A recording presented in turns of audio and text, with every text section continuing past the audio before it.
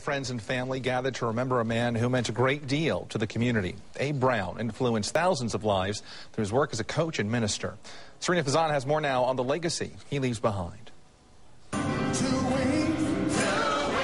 Idlewild Baptist Church was filled with people, as many fondly remembered the man known as the preacher-teacher.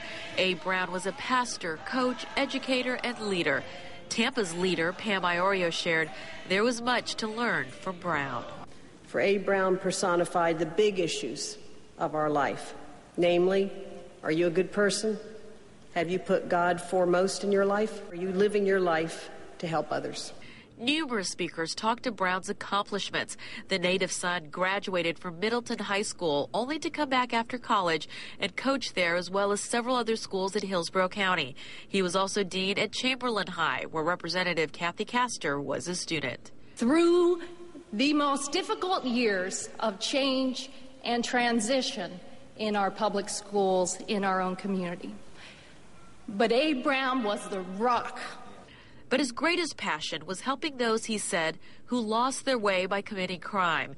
He established Abe Brown Ministries and worked closely with Coach Tony Dungy. Dungy had very fond memories of the man he met 14 years ago. He did so much for me and counseled me and talked to me when we weren't winning or things weren't going right. You know what? He didn't do it just for me because I was the coach of the Bucks. I was one of thousands of people he did that for.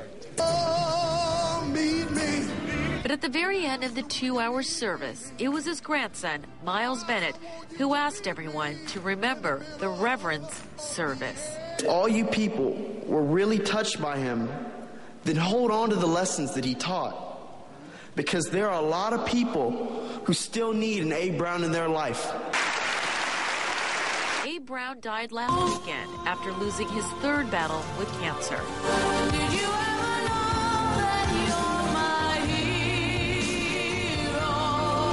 hero? He was 83 years old. Serena Fazan, ABC Action News. And Brown also led the congregation of First Baptist Church of College Hill for more than a decade. He's survived by his wife of 46 years, 3 daughters, and his grandchildren. People in St. Petersburg are fighting for safer neighborhoods.